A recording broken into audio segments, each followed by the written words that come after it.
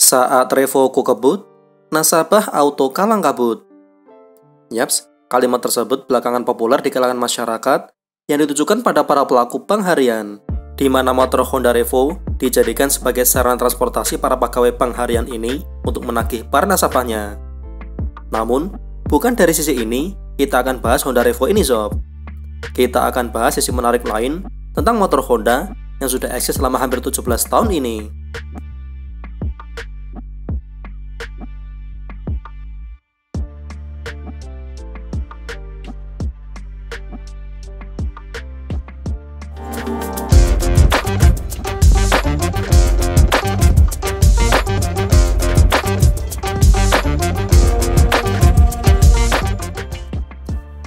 Di luar citranya saat ini sebagai motor koperasi, Honda Revo yang ada saat ini sebetulnya merupakan motor PP yang menarik dan sangat worth it untuk dibeli jika sobat memerlukan motor pekerja keras namun nggak bikin dompet terkuras.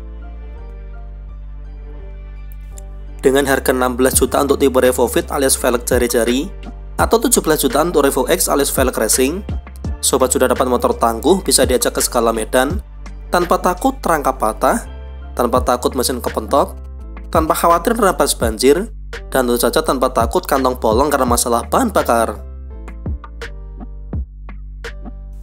Intinya ini motor sangat mengerti banget kalau buat mencari nafkah, sob. Secara tampilan pun sebetulnya juga nggak malu-maluin loh, sob. Sehingga kalau nggak masalah dengan citranya sebagai Revo koperasi, buat anak sekolah pun juga masih oke-oke saja. Honda Revo X sendiri merupakan generasi terakhir dari Revo series yang masih eksis hingga saat ini. Generasi ini sudah hadir sejak tahun 2017 silam. Desainnya kalau menurut Mimin, dibanding pesaingnya saat ini hanya tinggal Vega Force, Revo X ini masih lebih keren.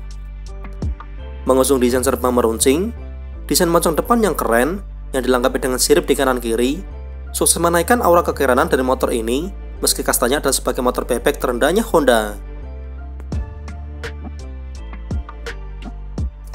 Revo X juga memiliki desain pijakan kaki penumpang menggantung dan model knalpot yang cukup keren.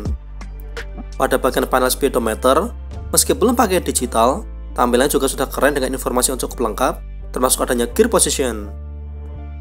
Secara umum pada bagian tampilan, Revo X ini menurut Mimin lebih keren daripada Super X 125 jika dipakai untuk anak muda.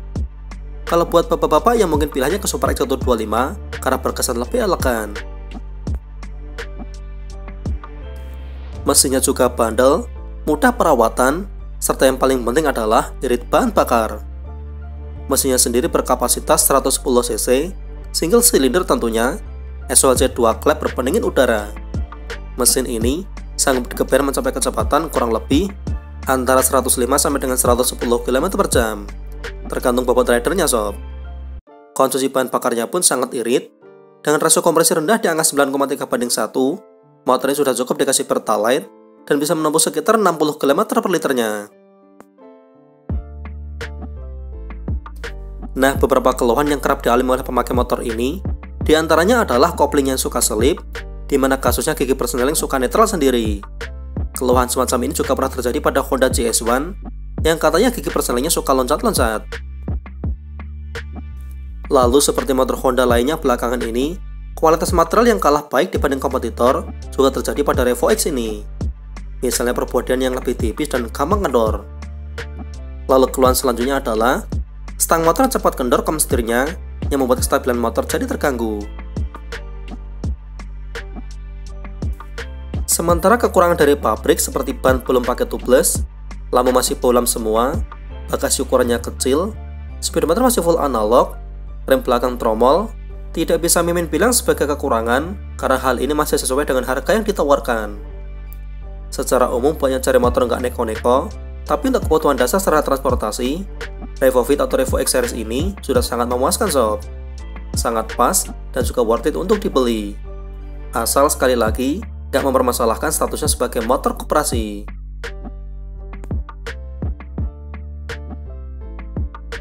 Nah, sedikit flashback, Honda Revo sendiri posisinya adalah sebagai WP kasta paling bawahnya Honda di Indonesia sebagai penerus Suprafit. Lahir pertama kali pada tahun 2007, motor ini pertama kali hadir dengan desain sporty bermesin 100cc C-Series-nya Honda.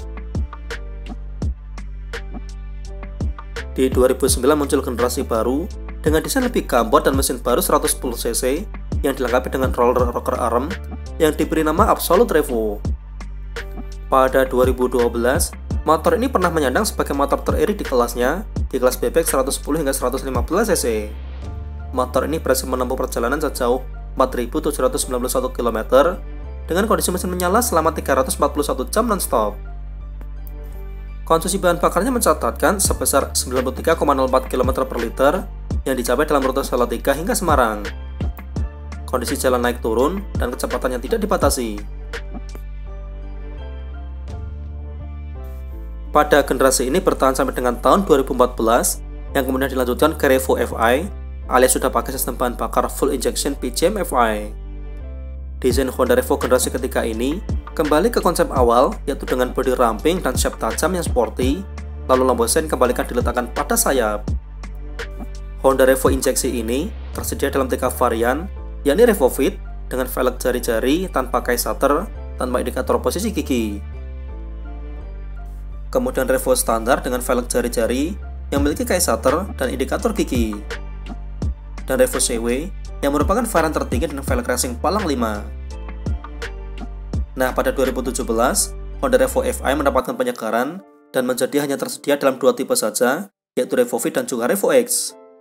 Revo Fit masih menggunakan velg jari-jari, speedometernya tanpa indikator gigi, dan tanpa pengaman kunci kontak atau case shutter.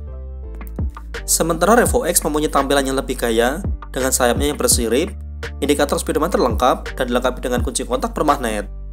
Nah, generasi terakhir inilah yang masih dipertahankan Honda sampai dengan saat ini.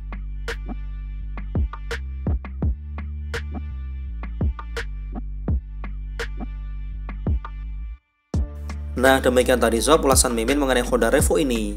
Seperti biasa, jika ada pengalaman dengan motor ini, silahkan berbagi di kolom komentar ya sob.